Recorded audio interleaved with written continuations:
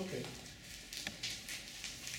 I'd like to welcome everyone to the quarterfinals of the Winter Holiday Open. We're looking forward to an excellent debate between Team Denmark and DPS1. Let us welcome them.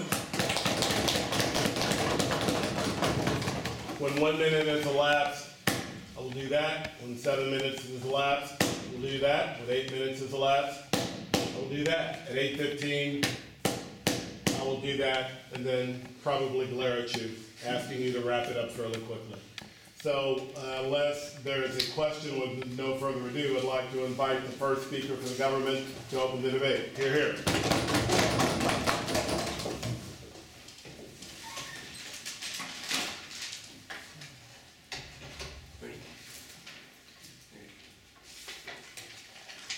You don't get to decide where you are born. Whether you are born in a poor or a rich family, it's really not in your hands. Yet it impacts every single factor of your entire life. What school you go to, what people think of you, whether or not you live in a criminal society. Because we are the side that realizes that where you are born should not impact the rest of your life, that we should support those who are inherently disenfranchised. We're very proud to stand inside the proposition. Today we bring you a 3-point case. Firstly, about our principal justification. Secondly, about our benefits to the disenfranchised groups in society. And thirdly, about just general societal benefits that socialism will bring about. Okay, but before doing that, let's move into a model. So in a model we say that this house is defined as the whole world. We define socialism as socialist policies, like for example, heavy redistribution of wealth through high progressive taxes, which means that the more you earn, the more you pay in taxes. We also support a strong state who redistributes resources heavily to support those who are lower in society and take a bit from those who are higher up in society. Alright, we say that a perfect role model for this are the Scandinavian countries, where the government is a strong government that provides services for those who are the most disenfranchised within society. And for countries that, like Scandinavia, aren't able to have the funds to achieve all these measures, for them we should say that they should strive to at some point meet the standards of Scandinavian countries, for example. Okay, but with that covered, let's move straight into our points. Firstly, about our principal justification. The thesis of this argument is that it is legitimate for governments to redistribute because privacy is illegitimately earned through random factors.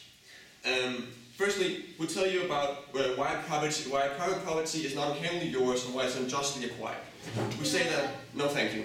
We say that the wealth that wealthy people have acquired is unjustly acquired. This is firstly because of historical and societal and systems of oppression. We say that the reason why white people are so wealthy within society today is because historically they have been the group on top of society. They have abused those groups who are below them. No thank you. They have abused lesser countries to be their workforce, to do the unfavorable jobs. Thus today, those people are lesser in society, and that even leads to a perception of them being lesser in society. Because historically, they haven't achieved much, because the white people and those who are rich have dominated the world. Thus they've made achievements, and thus people think that disenfranchised and poor groups are lesser because they haven't done as much as those who were historically wealthy. We say that this is just inherently unjustified, because those who are inherently poor and unwealthy didn't get a chance to actually achieve anything in society, because they were being so oppressed. Because of all these random factors, poor groups are poor because of events that poor groups are poor groups. No, thank you. We say that poor groups are poor because of events that happens that are out of their hands. We say that secondly, we see a lottery of birth. Really, you're randomly born into a rich family or a poor family. Now, it's inherently important to realize that whether you're born in a poor society/family or a rich society/family, that impacts every single factor of your life. It impacts like how wealthy your parents are, how many opportunities they're able to provide to you, how much they're able to learn to help you in your educational system. No, thank you. What neighborhood you live in, how many opportunities you have, what people think of you, whether you're in a criminal society. It impacts literally almost every single factor of your life. We think that thus you are inherently not the owner of your property, because the reason why you make it far in society is not just because of of something you acquire, it is because of predetermined factors you were set into that allows you to aspire and climb in society. We say that even the skills you acquire from birth are not inherently yours. Just because you're born with a high IQ doesn't mean you should have more benefits than those who were inherently born with a lower IQ or mental disabilities. Alright, or at least grossly higher measures than those people. Okay.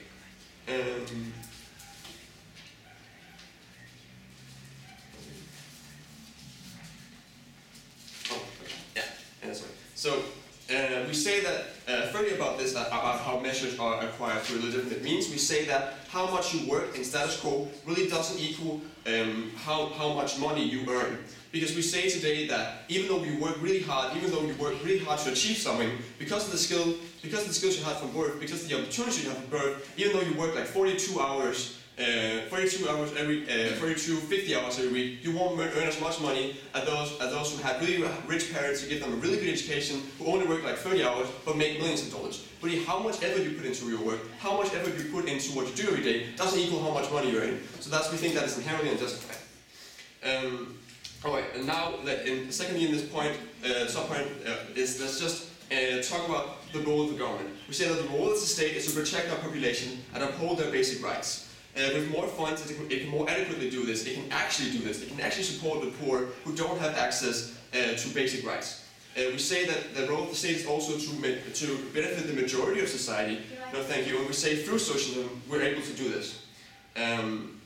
We say that we can also force people to pay for some things, like for example healthcare, roads, education, because these things are inherently just beneficial to them. It would be detrimental to them to not make these choices, thus the state can force them to actually make these choices. Now let's move into our second point, which is about the benefits to vulnerable members of society.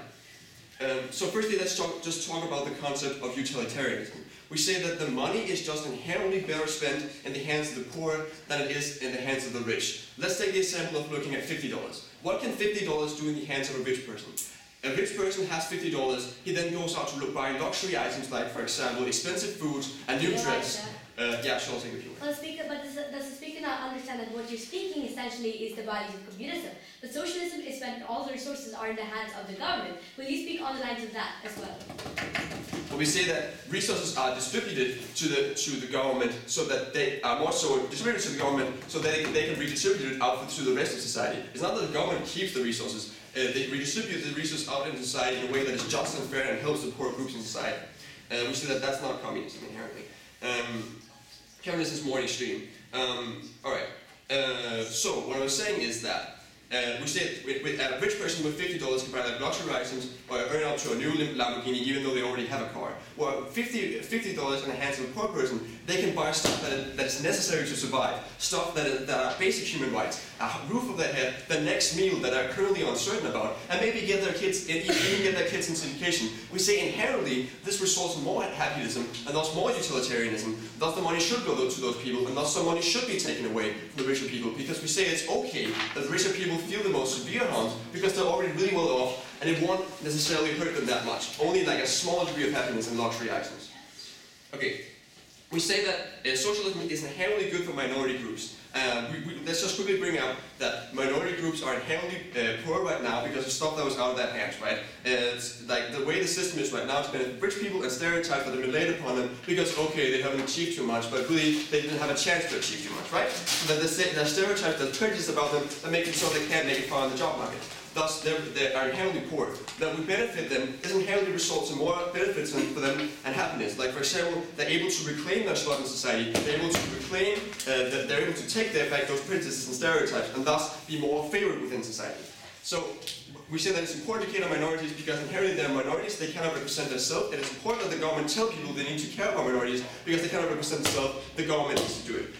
Because we have the minorities, because we realize the importance of socialism for society, we're very proud to stay on side position.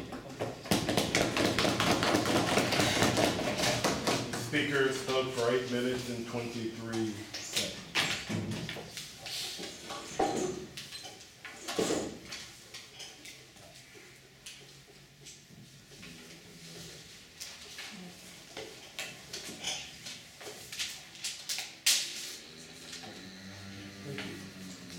Thank you. speak to those remarks, we now like to invite the leader of the opposition party to begin the debate for their side. You're here.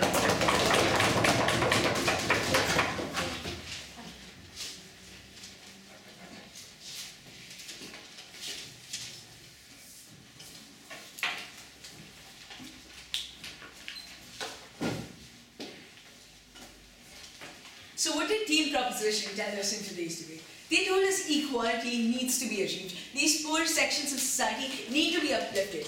However, we do concede to that fact on side opposition. We do stand for the same lines. However, on side proposition, what they had to tell us was how exactly by socialism are they going to prevent the government abuses? How exactly by socialism are they going to achieve that? Because this world is not perfect. Each and every government is not the Scandinavian government, and that's why we're proud to oppose and are against the socialism. So, what do we stand for, right? On-side opposition, firstly, we stand for the whole principle of modern economic theory. We believe in controlled capitalism. Second of all, we do concede to the fact that equality is necessary, right? That these minorities need to be uplifted. However, we believe socialism is not the best tool of doing so. So I, being the first speaker of team opposition, is first going to rebut the points of my first speaker of team proposition, and will put on my own points. That is, first, telling you the theory of modern economic theory, and second, about the political aspects of doing so. The second speaker of our team will first rebut the points made by first and second speaker of team proposition, and will put on his own point, that is, the practicality of socialism and how exactly it does not achieve its goals. And the third speaker of our team will rebut all the points made by team proposition and some about the team's case. But before I move on, we need to make the distinction between socialism and communism clear, right? There is a very thin line between it, but we still need to make clear. As team proposition suggests that socialism, communism is extreme socialism. So we need to understand the difference. We see in socialism, all the resources, including the industries, including the transport, and all the resources are controlled by the government, and the government provides the basic needs to the people. However, what is communism? Communism is when the government takes all the resources and there is massive redistribution of the resources. That is communism. So we see that team proposition stands for communism and not exactly socialism. Okay, let's just assume that at the end of the day they do stand for socialism. But as they support it on a global level, we see at the end of the day, it is going to lead to extreme socialism. And as they themselves agree to the fact that extreme socialism is communism, it is going to lead to communism. So how exactly is communism bad? That I'll be explaining in my speech, but before that, yes ma'am. Okay, so if you want to protect the poor in society, what alternatives do you propose to Thank you. That will also be dealt in my speech. But we don't believe that through proposition's case we see any poor being benefited, in the sense that each and every government is not the Scandinavian government, it is not corruption free, and it is not loophole free, and also that socialism is not based on such principles. We believe socialism does not necessarily give equality, rather it cuts down the innovation and the vigor to work. So let's move on. They also talked about how 40 to 50 hours of work is going to earn less than 30 hours of work in today's world. However, we believe that the efficiency and the production what that work does matters. However, on-site proposition, at the end of the day, even if this doesn't happen, even on-site proposition, a 60 to 70 hour work is going to pay same as a 10 to 20 hour work, even on-site proposition. So how exactly did they achieve that equality of wages which team proposition was being focusing on? Moreover, they talk about how this will benefit the society and force people to pay for some resources. First of all, we see that this is not going to benefit for the society. That will be further being dealt in my own speech. However, in my constructive case. So let's move on to my constructive case, that is the political factor and the modern economic theory. So what do we mean by modern economic theory? We believe that the modern economic theory is the better part of socialism and will help in achieving equality. What does it say? We see that the basic resources or the uncompletable resources such as the security, such as free transport, such as food, etc. needs to be given to the government. However, the markets and industries needs to be kept with the people. The main burden on side proposition is to prove that how exactly they'll give us efficient distribution of such industries, right? Team proposition needs to tell us that how this hierarchy of power which exists in society will no way influence this distribution of resources and industries, and that is the burden on side proposition, where they cannot actually achieve equality in resources which they have been standing for, right? But however, on the modern economic theory, we believe that innovation is necessary. However, on side proposition, we kill any part of innovation by giving people equal wages, in the sense that a person doing more work will get the same as a person doing less work. So at the end of the day, there's no incentive of doing more work, or there's no incentive of innovation. So the innovation itself is killed down on side proposition. So why is innovation so important, right?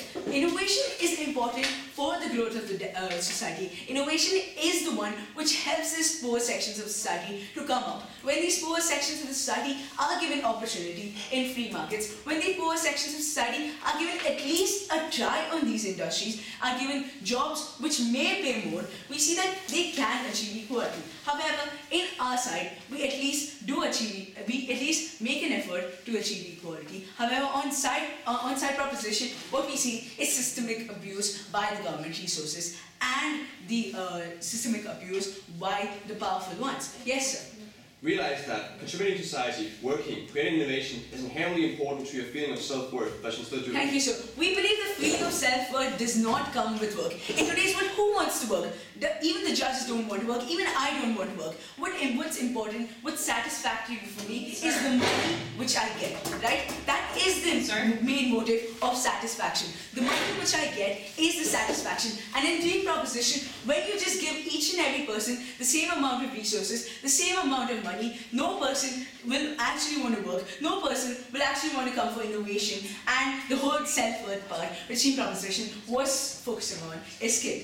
Moreover, let's talk about how this will lead to political abuses. So we know that each and every government is not the Scandinavian government, is not the most important, most powerful government, and is not without loopholes. We have seen in most of the governments that this leads to just abuse of resources by the government officials and more distribution of resources to the ones who have been nearer to the government officials, who have political influence, so that they can come in the term again. So why exactly does this happen? So we see that this government abuse occurs because of this greed of resources. As I've already told you, that satisfaction occurs on the money, right? If you have more money, you have more satisfaction, right? If you work for just a 10-hour job and you get a lot of money, then you will be satisfied at the end of the day. And it does not come with so-called work ethics or innovation on side propositions. So moreover, we see that this systemic abuse of the governments will occur. So what team proposition has to do is to tell us why exactly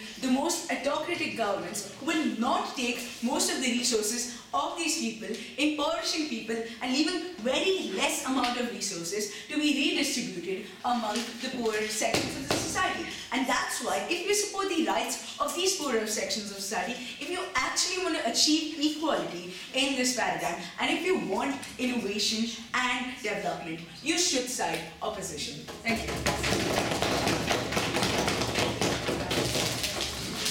Speaker spoke for 8 minutes and 13 seconds.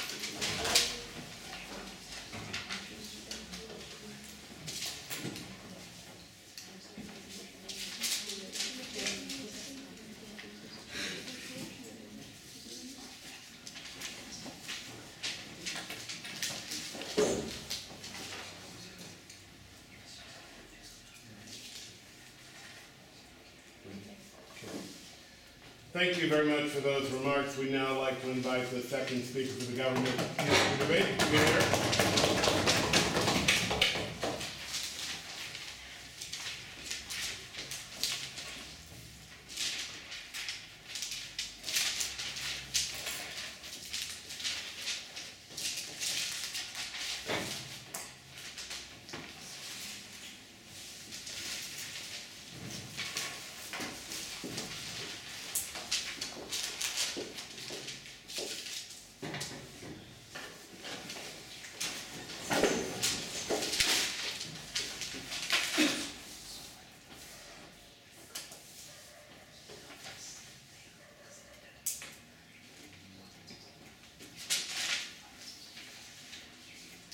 Do you panel as a mother with a difficulty with her body she's been born with, is not able to work? Her kids are systematically disenfranchised in their pursuit of happiness and the pursuit to contribute to the society that they live within.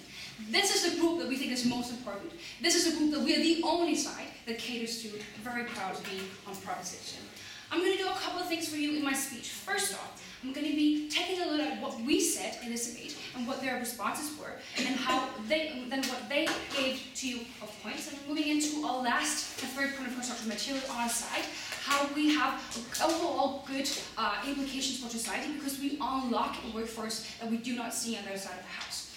First off, let's just take a look at some clarifications, right? Because we clearly had some problems with the definitions that we made on socialism. Recognize socialism and communism are linked, right? We acknowledge this. But what we say is that the distinction that we're making is that, for example, we don't think that all companies should be nationalized, right? That is a metric of communism. You have every company is nationalized and owned by the state, and you have everyone should be totally egalitarian, right? We think that this egalitarian is really important, and that is what we're fighting for. But in the end, we think that it's the principle of socialism that they need to attack. They cannot just say, oh, you are supporting oppressive government, right? Instead of really saying, no, thank you. What we're talking to you about egalitarianism and people having rights of opportunity, equal rights of opportunity. What? No, thank you. What my first speaker talked to you about in his speech, right? He gave it this idea of the lottery of birth. Recognize that this is the main part of what we're talking about. We unlock people that have been born within societies where their parents aren't rich. No, thank you. And they therefore don't have the ability, they don't have money to education, right? Recognize that on the other side of the house, this becomes a bad circle because you have the idea of political capital, right? Politicians are only going to cater to the regions that already have rich schools, where the kids already go to these schools. What we see is that we're able to minimize the gap between different regions within society. And so every minority, every person has more voice and more to say in the political system on our side of the house. What did we also talk to you about? We talked to you about how the idea that money matters more in the hands of poor people than they do in the hands of rich people, right? They really didn't care. They really didn't talk to you about this, other than saying, oh, this is a bad thing because we think that you should know, thank you. People stop working when they don't think that they see plus to this, right? Which I'm going to talk to later on. Recognize the characterization that they made of what we were endorsing was the combination between socialism and oppression. That is not what we're fighting for. We're telling you that the basic principle of a high redistribution of taxes that results in you not being dependent of where you were born, the status, no thank you, of your parents, right? That is what we think is disappointing. They need to prove to us, no thank you. Why is proportionalism more important than egalitarianism? Why should you always earn the proportion of what you work, right? We think that the largest shoulders should bear the most in these societies, and that is what we're endorsing, because this is a way that we think that we eliminate differences between different social classes. Before moving on, I'll take a few why. Okay, so you said that you by adopting socialism want to give equal rights to opportunities, but how will you be able to do that when there's no opportunities at all? Because everybody is in the equal stand and there's no development. Okay, recognize that for this to be true, we need to have no development at all. We don't think that this is true. This is a question about the degree of equality that we're talking about. We think that the people who work a lot, who give a lot to societies, should be able to have profit and see that in the ability and the worth they put into this. What we do not endorse is that you should always just make more money because you've been born into a family that could buy you an education. So you could go into, a company where you could work for less hours than a cleaning lady, but still earn more, right? We think that that's fundamentally unfair. They really don't challenge this idea. We must think that they agree to that then in the end. Right. Now, so what did they tell you about? They talked to you about this whole idea of innovation, right? Why this is going to stop on our side of the house. A couple of responses to this. First off, we think that this is not likely to happen because people are interested in giving back to the state that they live in, right? They feel that they have a responsibility. No, thank you. Secondly, we think that we unlock a new group of innovators, right? Because we think that there's a group of people who are never educated on their side of the house, who can never go into schools and become parts of the innovative society, right? We unlock these people on our side of the house. Lastly, they talked to you about corruption, right? Two responses to this. On our side of the house, we can have measures to fight corruption, because that is not a natural part of what we are advocating for. Secondly, we think that what we see on our side of the house is that people have more resources to inform themselves of the political situation of their country, right? So we think that there's likely to be a position from the public if this happens in society. No, thank you. Because people are in general more equal. Okay, moving into the last point of construction matter on our side of the house, the idea of how we unlock a workforce and thus contribute to the overall good of society. On our side of the house, because of this high level of progressive taxation, no matter if you're sick, if something has happened to you at work, you can still be put back into the workforce, right? That's because, according to their side of the house, if you're not able to work, that is because of your dedication to your work. That is because of the amount of energy you put into it, right? Fundamentally, these people get lost in the rest of society, right? That doesn't happen on our side of the house because you're not frozen in the situation where you can't buy medicine for yourself. This is good because of two things. First off, this benefits the economy. In the sense that we see more people are just working, contributing, thank you, to more people, just companies having more people that they can hire. Secondly, we talked to you about how the economy benefits from poor people spending money, right? This is the idea that when you are rich and you earn more, you go out and you spend that money on car number 4 or a new fur, right? These are sectors that don't develop as much as the idea of everyone needing to buy a toothbrush, everyone needing clothes, everyone needing food. No, thank you. Secondly on this, we think that this has great psychological impacts.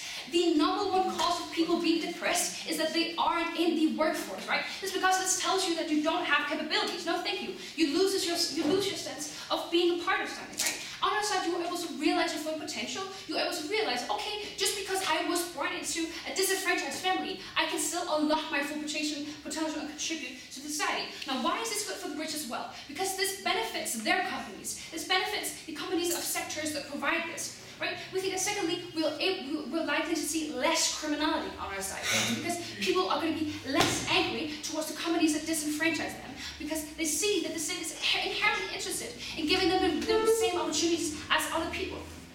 Secondly, in this argument, we're talking about, right, why is that state investment is better than the investment that company makes. This is because states are inherently interested in long-term development, right? Because they want their people to be able to always contribute to the workforce.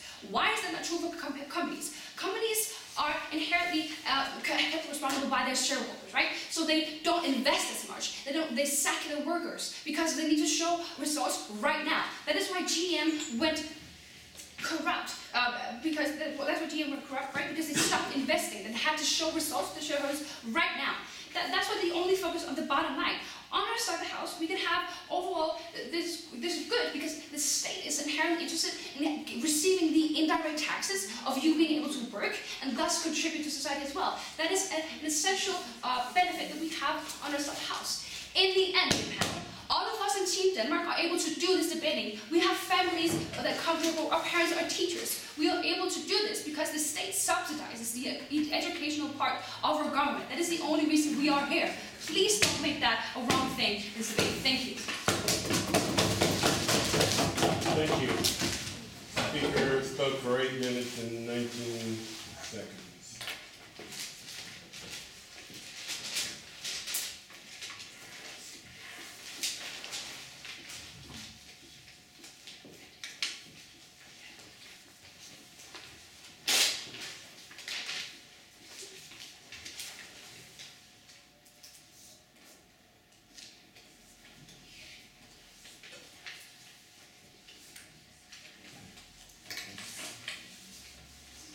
Moving the debate right along, we'd now like to invite the next speaker to address us. You're here.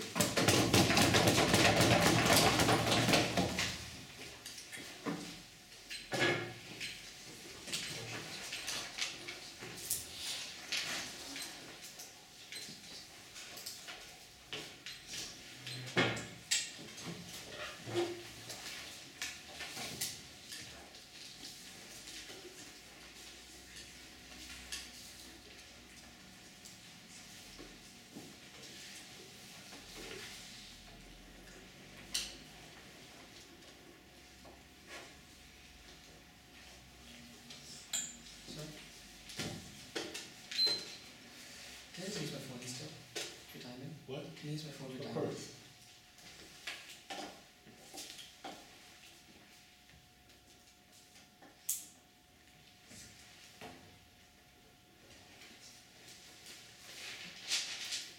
just talk about the kind of society we live in, right, under their world. Because they tell us that because of lottery of birth, because of the fact that your identity is arbitrary, we completely neglect it. Because they tell us your identity does not matter because it is arbitrary. It doesn't matter if you're a man or a woman.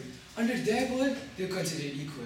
You have no individuality under their side. You have no identity. Because they give us like very convincing stories, right? And the second speaker comes up and tells us, imagine I'm a single mother. I cannot give food, I cannot give education, I cannot give food to my children. But under their paradigm itself, it does not matter if you're a single mother or just another man. Because under their side, they tell us, it is just arbitrary, right? That you're a single mother. Your entire identity under their case itself is unjustified because again, they tell us it's arbitrary. We believe this is the problem with their case. Because identity, what is the most important thing of one person's life, is undermined on their side. They tell you that you do not have the right to pursue your own development. They tell you even if you're a more intelligent man, you do not have that right to pursue your own development because it is arbitrary. Because we believe this is the problem with the stance of proposition. They reject everything that is arbitrary. They have no moderation on their side whatsoever in principle or practicality. We believe this is where they have failed to prove to us why socialism in the end overcomes the harms that they cause on their side.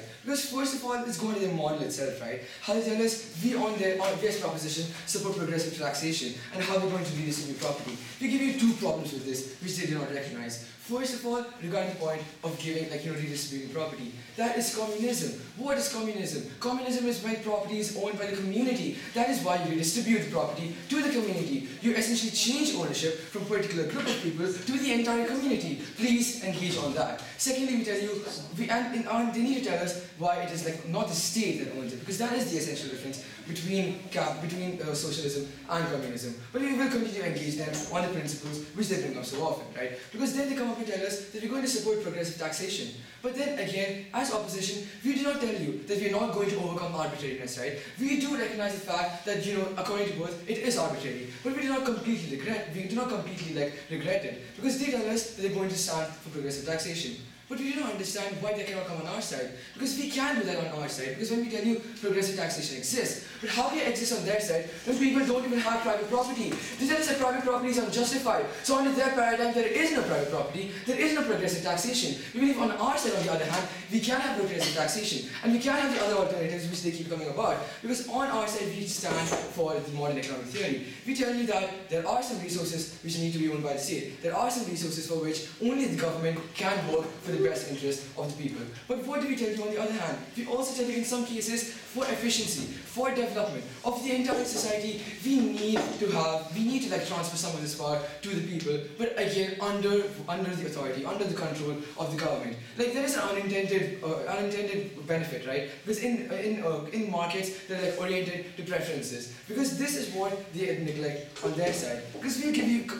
I'll right now give you an analysis as to why it is necessary that those markets are very, very sensitive to consumer preferences, right? Because first of all, regarding this, they will tell us preferences don't matter because it's just arbitrary. Because even if you like music more than food, we're going to give you equal amounts of it. It doesn't matter if you're a musician, because no, you'll get equal amount of music in your life as much as another person who does not even like music, who does not even enjoy it. So we think that is the first response that we have. But secondly, what is the problem that they tell you, right? Because governments, again, are not very sensitive to consumer preferences. They, first of all, again, I'll tell this to you in two cases, the interest and ability. First, we tell you governments don't necessarily have the interest to work for the betterment of the consumers. There is nothing like that on their side. They have to tell us why it is always necessary that the governments will work for the benefit of the people. We give you the example of Soviet Russia, right? Because when there was a war, the government decided that they would divert the state resources towards increasing spending on war, increasing spending on ammunition, and thus there was constant food shortages, constant medicine shortages. So this is the problem on their side. Even if it is equality, majority of society is still left worse off on their side. We need, second of all, the ability, right? Because governments do not have that incentive, first of all, that is profit. We believe profit is a very important incentive which they fail to recognize in any way on their side, which I'll also be talking about later on. But then again, are governments able to be sensitive to the needs of the people? We do not think so. We believe, on the other hand, when there is like a necessary competition, we believe there is a need to be on top of your other competitor. You need to be sensitive if you need to stay in the market and if you need to make some form of benefit for yourself. We believe this is the way in which we do cater to the preferences of the consumers, and this is the way in which we create a better world. And team proposition again needs to clash us on this. Then let's talk about the ideas which they tell us, right? Because then again, they need to tell us why exactly it is completely unjustified for any form in which like you have your own identity. Because we ask them a question, like, does religion matter under their case? This is a burden that they have to tell us. Does religion matter? Because of really like if you're an atheist or religion, like how do you make the difference? Who defines what is necessary for an individual, for a human? Because you strip them of their identity, we don't know what is the case. The governments are those who will decide on their case. We believe that is not a mechanism we would like to depend on. This is not a world we would like to live in. Because they tell us even IQ is arbitrary. We think there is a problem with that, right? Because my first speaker gives you the reason why people choose development is because they want to work for their own case. They want to develop themselves. Like first of all, people work not like most of the cases, it's not like that work has some inherent benefits to them. It's the money that provides them with the satisfaction, right? Because they can pursue happiness. Because the second speaker tells us how they help people pursue happiness because we give them the means to do it, because we give them money to do it. But how can they say that when they contradict their very stance in the first speaker's speech? When they tell us it does not matter about pursuit of happiness, it does not matter how much you work, but we're going to decide what your happiness is and we're going to force it on you. You do not have a choice in that case. We believe this is a very big contradiction on their side. And in the end, I'd like to say it is not a life worth living if they would say, well, how is like equality, right? Oh, life is not worth living if you have no identity. It's not just about surviving. They tell us how they do more than that, how they make life worth living for the majority of the population. But we are able to do that when we bring a balance, when we strike a balance between markets and between the power that governments have and that governments have. Last sentence. Yes. Okay. Which do you think are better? A rich person being able to buy a Lamborghini or a poor father being able to send his son to school? Again, so what did they themselves tell us the solution to this is? Progressive taxation. And we've already shown here progressive taxation does happen on our side. Because we can tax the rich more. But in your case, when they have no private property, when you essentially say that all forms of private property are justified, how exactly will you carry out progressive taxation? We believe that is a nuance that you have placed on your side. And it needs to be made more clear by the third speaker's speech. So, and then this is the problem which they tell us, right? We need to understand that what is the basis of development? Because for development, we believe only development is what can benefit, like overall good to society. They cannot just tell us that they help everyone when they already accept that no, we're going to harm development, we're going to harm efficiency. Because on their side, there is no proper utilization of resources. Because it needs to be made based on the consumer preferences. It needs to be made based on what people want. But team proposition tells us, no, it does not matter. They tell us, no, we do not care about development of the people, but just that everyone needs to be equal. But is the world better if everyone is equal and poor? Or is it a world better in the current scenario where if we make an effort to help the poor, but we still help all the people achieve their goals of self-development? We help all the people retain their identity, and we do not let if you do not want your identity to be stripped from you, you stand for team opposition. Thank you. 8 minutes, 9 seconds.